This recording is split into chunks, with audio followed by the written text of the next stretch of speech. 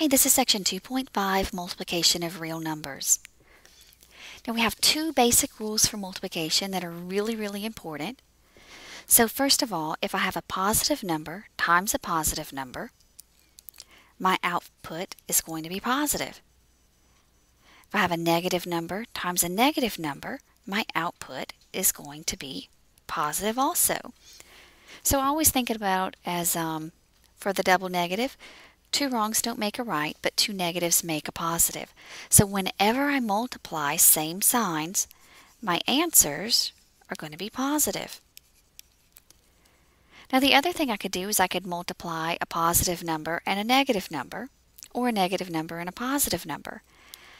And with those two cases, my answer is going to be negative. So if I multiply different signs, my output is negative. Okay, now let's take it a step further. If I multiply more than two terms, if I have an odd number of negative signs, so I want you to think about that for a second. Okay, now whenever I'm not really sure, what I do is I get some small numbers and I just multiply. So if I have a negative 1 times negative 1 times negative 2, negative 1 times negative 1, that gives me positive 1. Now I have positive 1 times negative 2. Oh, that's equal to negative 2.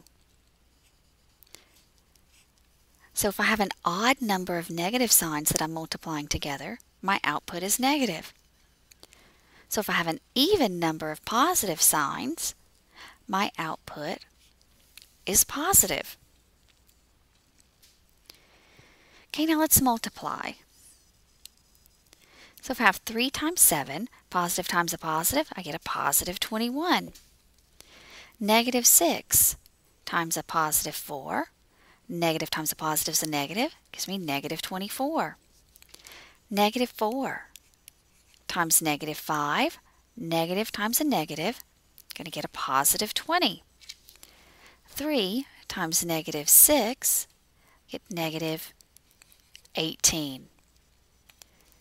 Okay, now let's look what happens when we multiply more terms. So now I have negative 3 times 4 times negative 2.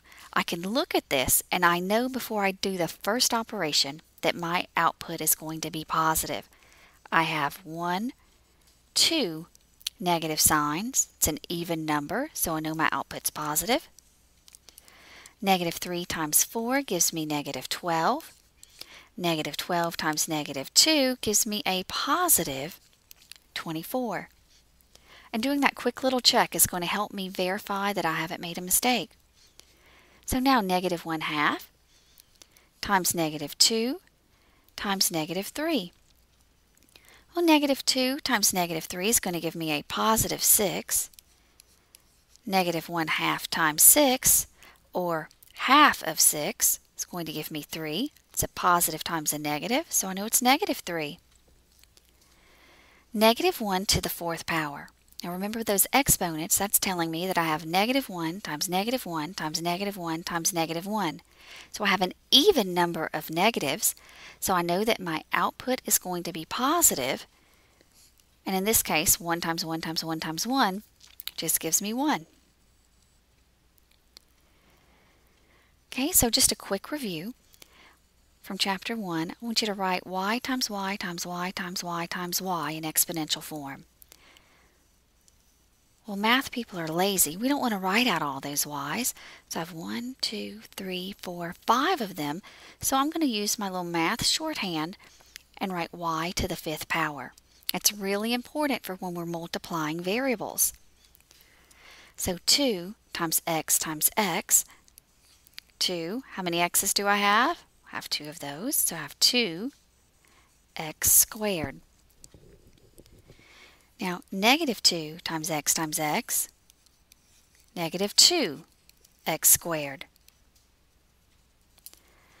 3 times negative n times negative n times negative n. Be careful with this one. I have an odd number of negatives, so I know my final answer is going to be negative. I don't have another number to multiply 3 by. And how many n's do I have? 3. So I have negative 3n cubed, or negative 3n to the third power. Let's look at t. Oh, I've got lots of negatives. Let's look and see how many I have. I have 1, 2, 3, 4 negative signs. Okay, I've got an even number of negative signs, so I know my output's going to be positive. So I have 4. How many x's do I have? 1, 2, 3, 4. So I have 4x to the fourth power.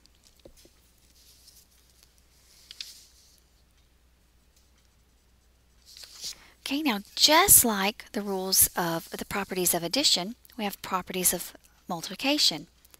The commutative property tells me that the order I multiply something doesn't matter. So a times b is the same as b times a. So 3 times negative 2 is the same thing as negative 2 times 3. The associative property, once again, you're talking about who you're associating with. So a times b times c is the same as a times parentheses b times c. Negative 6 times 2 times 3. Well, that's the same as negative 6. Oops, let me put my little time sign.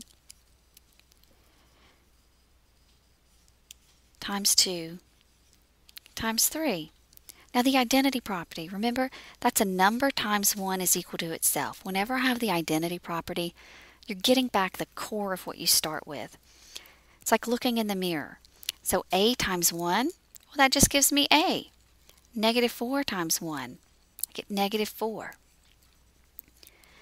Now the property of 0, any number times 0 is 0. So a times 0 is 0.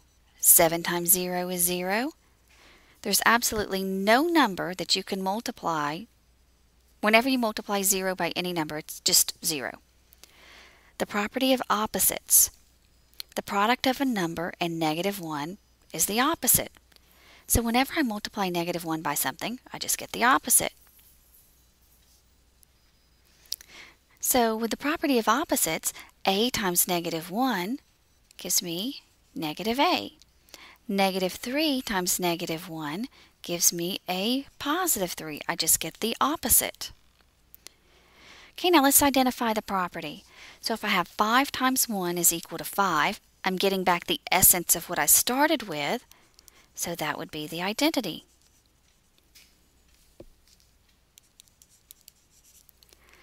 Negative 3 times 4 is equal to 4 times negative 3. We'll just switch the order, so that's commutative. Negative 3 times 0 is equal to 0. Okay, that's going to be my property of 0. Negative 4 times 3 times negative 6 is equal to negative 4 times 3 times negative 6. Now when I see these parentheses, I'm going to check and see what changes. I've got negative 4 times 3. Oh, 3 times negative 6. I have all the same numbers, but they're changed who they're associating with, so it's the associative property.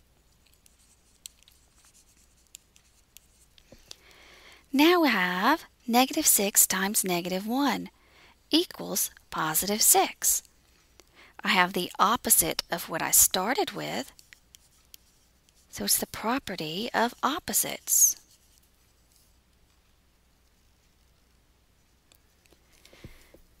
Okay, now B is a little bit tricky. What we're going to be doing here is we're going to evaluate an expression with a value of x that's given. So I have 2 times negative x when x is equal to negative 7. Now you have to be careful because I have 2 times the negative of whatever my x is. And in this case, my x is negative 7, so I have negative 7 times negative 7.